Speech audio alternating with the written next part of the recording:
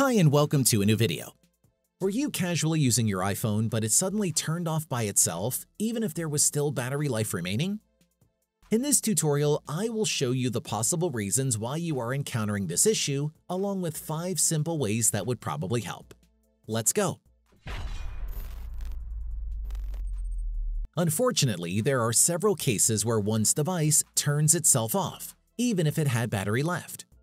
Often, it is caused by a low battery state of charge, a high chemical age of the battery, or extreme temperatures. It can also be that the firmware isn't updating the battery level properly. This causes the percentage to be displayed incorrectly. Here are some tips which I recommend you to try out. First, let's check if your battery is the problem. To do that, open the Settings, scroll down, and click on Battery.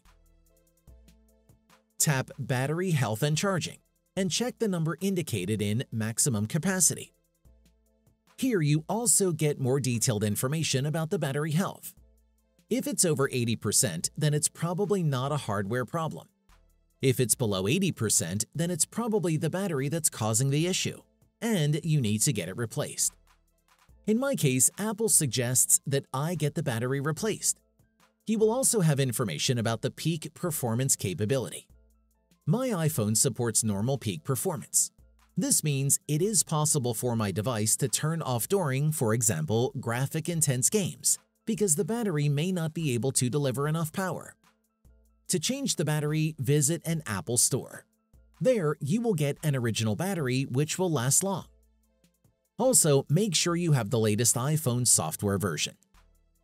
To update to the latest iOS version, go to Settings, select General, and tap on Software Update. Download and install the update if it is available. The last thing you can try doing is recalibrate your battery gauge. To begin, charge your iPhone to a 100%. Then drain the battery down until it shuts off on its own. However, if it dies again before then, you should plug the charger in for no longer than a minute. Next, unplug it and continue using the device until it makes it to 1%. I personally recommend you repeat this procedure once or a few more times to ensure better results. That's it. If I could help you, feel free to give this video a thumbs up and don't forget to subscribe. Leave a comment down below if you have any questions. See you next time. Bye.